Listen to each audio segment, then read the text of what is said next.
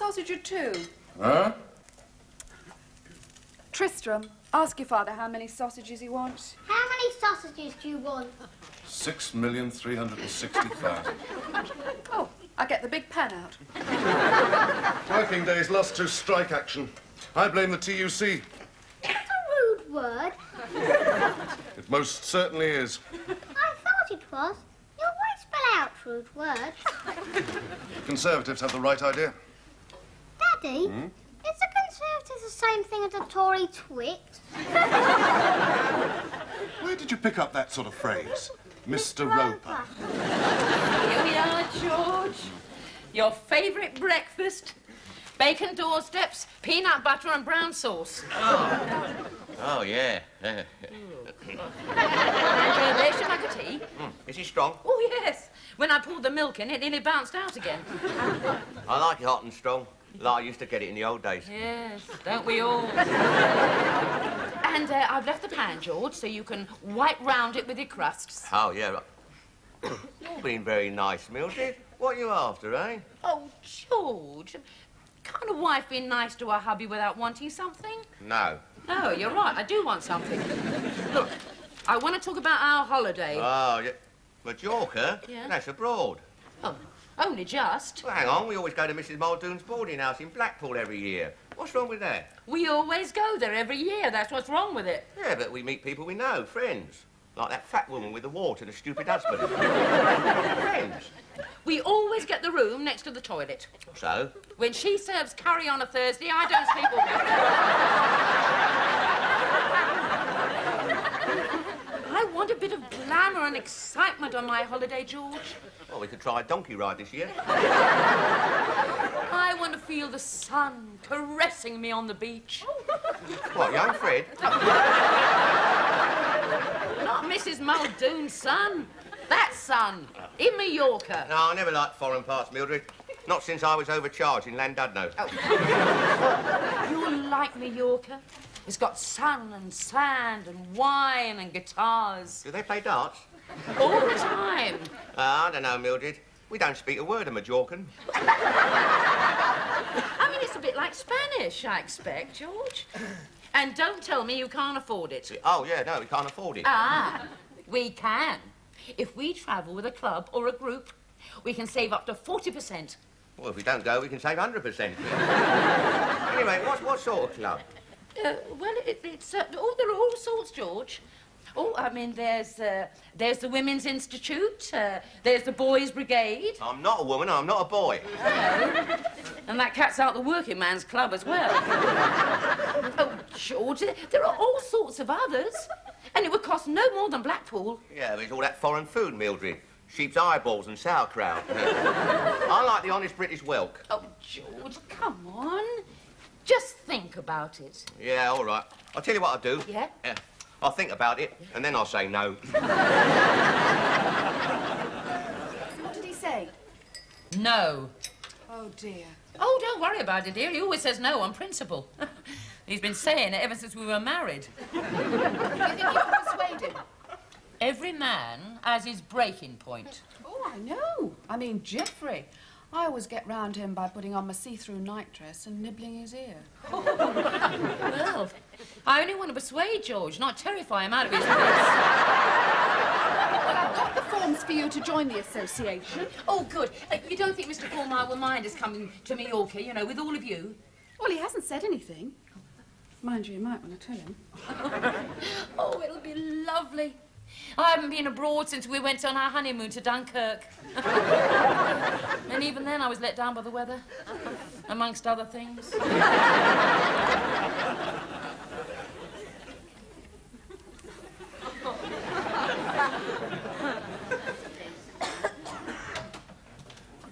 Oh, I think I've got a touch of wind, Mildred, indigestion. Amazing. Yeah, it's probably that pickled onion and liver sausage I had after breakfast. Probably. Now, George, about Majorca. Yeah, I've been thinking about that all morning, Mildred. And I've taken into consideration your well-reasoned argument, you know, about Mrs. Muldoon's and wanting to change, a touch of glamour like you get in Majorca, you know, the wine, sun and guitars, and I've made my decision. Yes? I'm not going. It's not for me, Mildred. Look, Majorca does not have to be glamorous, George. Oh, you can get English beer, fish and chips, mugs of tea.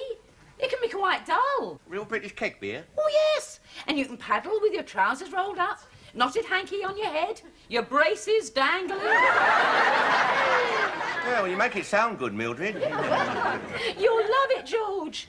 You'll sit on the beach, sucking whelks, candy floss in your eyebrows, your boots round your neck, and oh God, I'm not taking you with me, George. I'm not.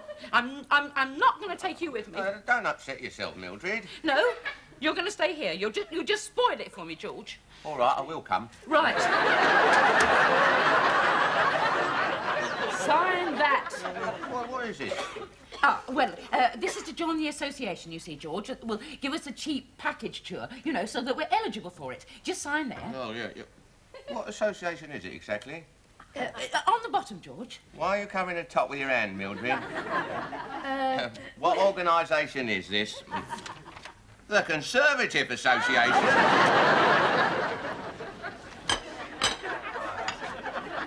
Just a moment. I've brought him a little present. He's outside. What have you brought him? Some Conservative Party political pamphlets. Oh, just what he wanted.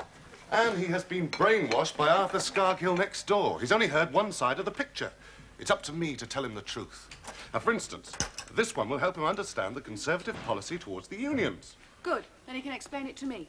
Mr. Roper says they just want to bash them.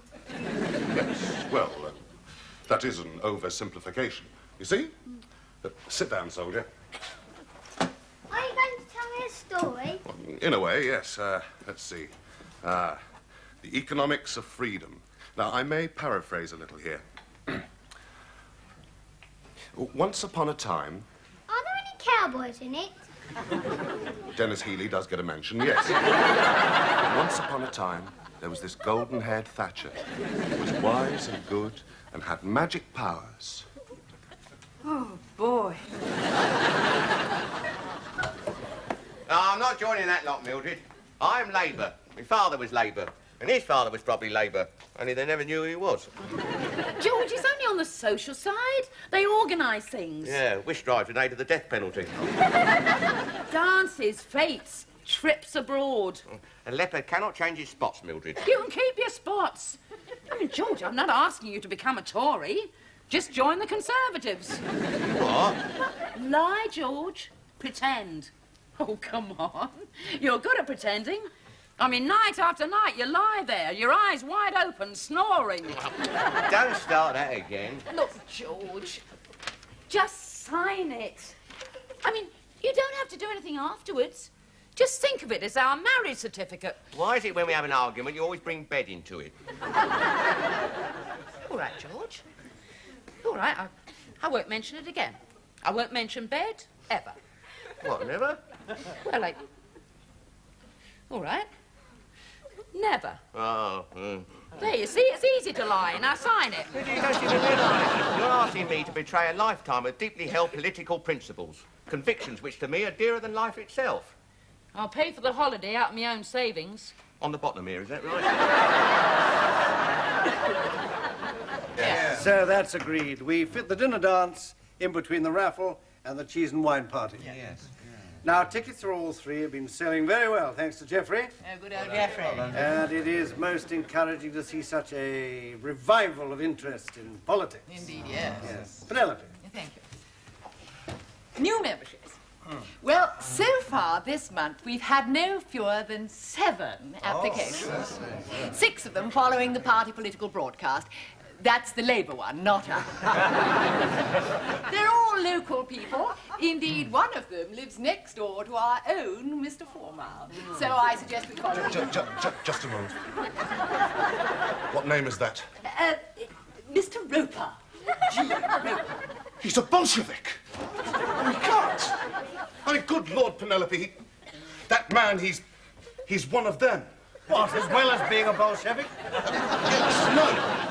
We can't allow his sort to infiltrate us. It'll be like Reg Prentice at Newham North East. Reg Prentice, now, there's a good chap. Well, perhaps this, Mr. Roper has seen the light as well. No. I'm sorry, Penelope. I cannot believe that this man is a Conservative. I mean, at the very best, he's a liberal. Oh, yeah. Shocking. However, I don't wish to be vindictive about this, so let's just tear up his application form and send it back. Continental breakfast. What's that exactly? Spanish bacon with Spanish doorsteps, Spanish peanut butter and Spanish brown sauce. Oh, yeah, it sounds all right. Oh, yeah, they got twin beds. That's good. Sauna, swimming pool, cocktail bar. There's no mention of a darts board here, Mildred. Oh, of course there is, George. Look, you see? You know, they make visits to it. Oh, Plaza del Taurus. Yes. Well, that's Majorcan for dartboard. Oh, yeah? Why they got a drawing of a ball? Well, you have a ball on a dartboard, don't you, George? Oh, yeah, that's true. Yeah. International Cabaret in the Sombrero Lounge. Oh, El Loco Golf for residents only. Oh, I see they got flamingo lessons in the ballroom. Yes, George. Mr. Formile wants a word with you. Oh, please sit down. Thank you. Evening. It's to do with your application to join our Conservative Association. I'm on the committee, you know. No, I did not know that. We felt we'd like to have a little chat about you, about your political views, before we make our decision. This is your idea, isn't it? Oh, no. I favoured a completely different form of action. Mr. Formile, how nice of you. Yes. We want to be convinced that you are sincere in your desire to become a Tory twit. Tomorrow afternoon, all right?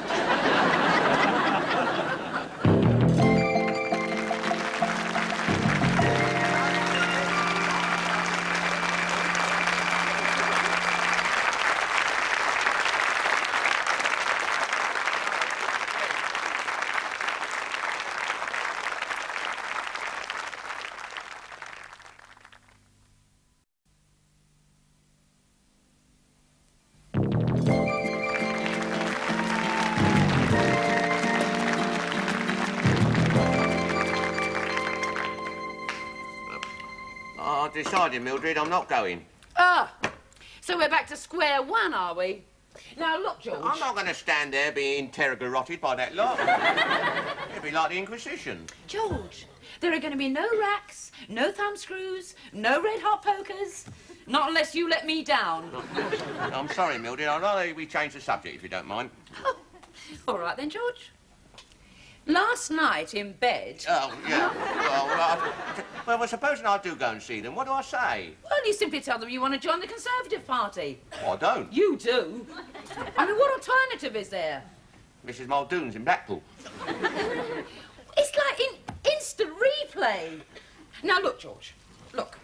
I have tried bribery. I have tried reason. There's only one thing left. Give me your little finger. Oh, no. Violence never sold anything. No, but it will make me feel better. Give it to me. Up to get, Tiger. That's it. Out the way. Good boy. Everything all right? Good. That's my best briar. I thought I'd clean it for you. It's only washing up liquid. Yes. Well, that's very... I think it's clean enough. So go and find something else to do. Have you got any more of those pamphlets? Yes, I have. Have you finished with the others? Good. Let's see. Education. Oh, transport policy, huh? Thank you. That's all right. Enjoy yourself. Yeah. Oh.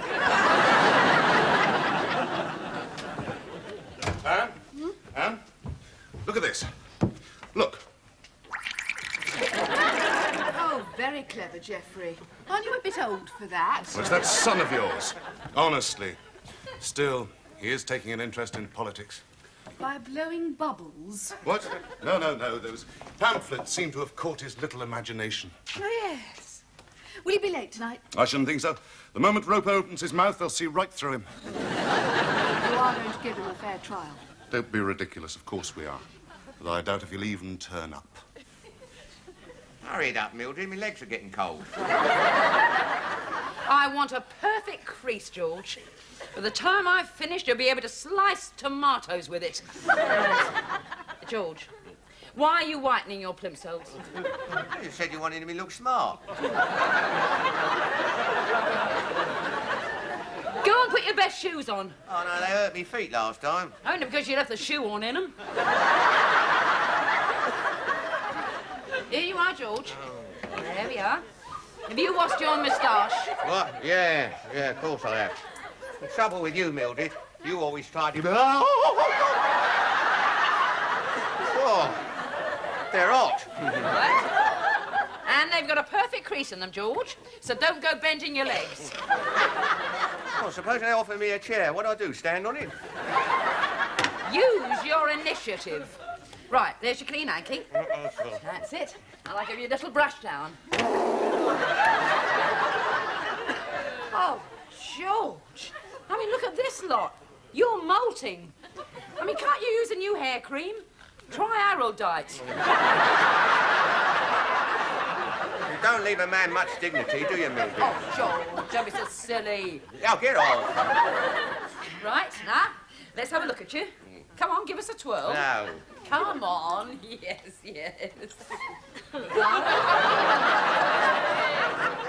Who's a clever little dick, then? Who's wearing a red tie? I like it. Blue. Oh, dear. All this messing about just for a cheap holiday. George, it'll be worth it.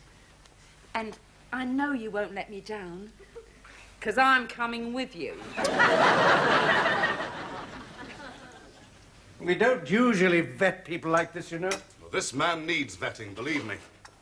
Thank you, Penelope, but is it really necessary? In this case, yes. I've told you he's a lefty. Ah, thank you. I better see if he's arrived. Yes. I think I'll adjust the lighting.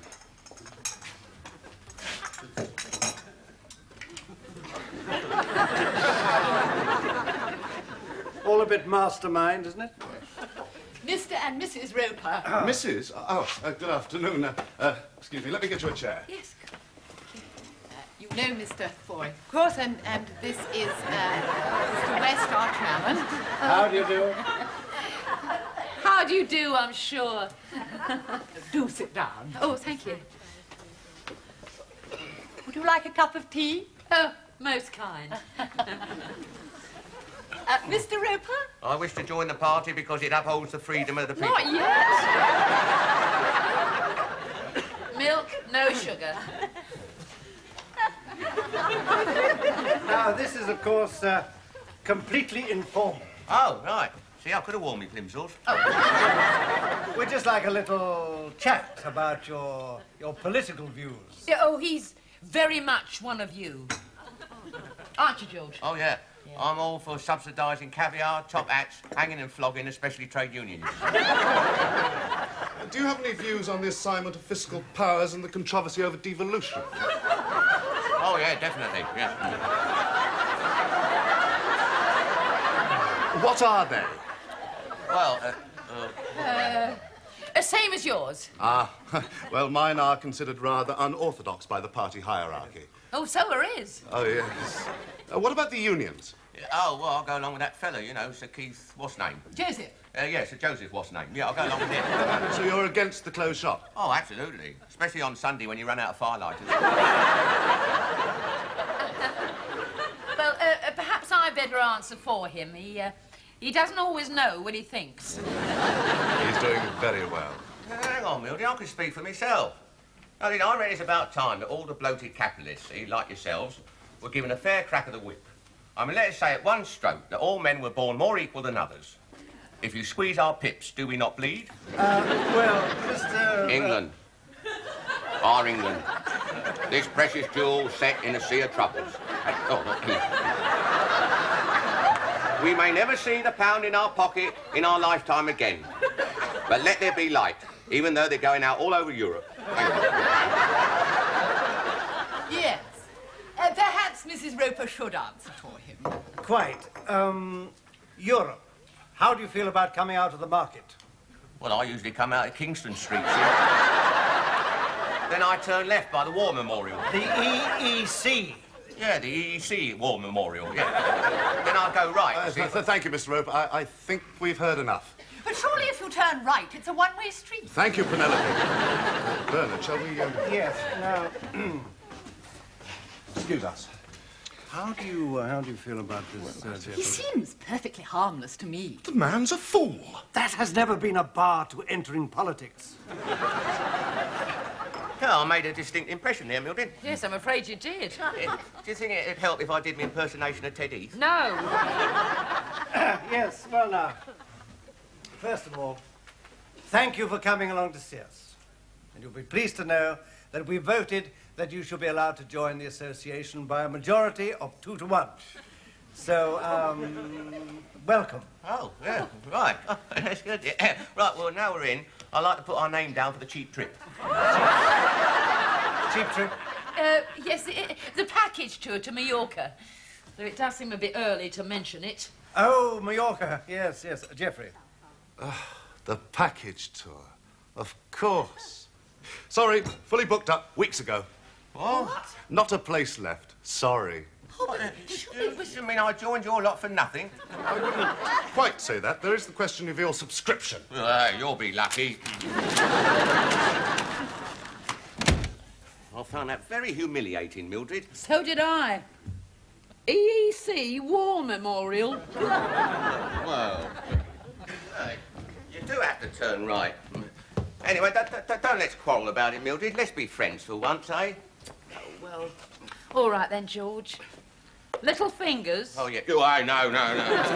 No, I'm sorry about Majorca, but you wouldn't have liked it, all that sun and that. You know you always peel. You'd had a nose like a rotten pineapple. You know how to flatter a woman, George. Yeah, anyway, it's boring flying. You can't see anything. You could, if you opened your eyes. We're better off in Blackpool with our own sort. Now, I'll tell you what I'll do, Mildred. I'll phone Mrs. Muldoon right now, see, and book her holiday. How's that? Oh, bliss!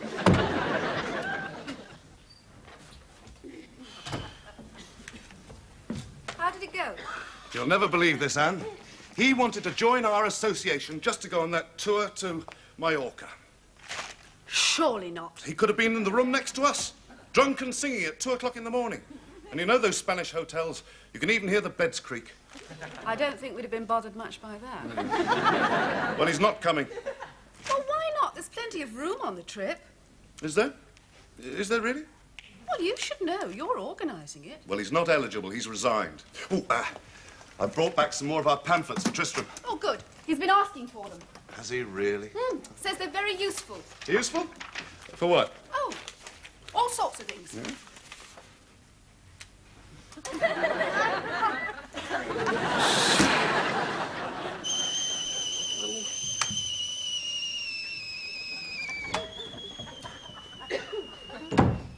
I'll phone Mrs. Muldoon, Mildred. And? We can't get in. She says she's fully booked up. She says the whole town's booked up. But why? Well, they're holding a conference there. Who are? The bloody Labour Party.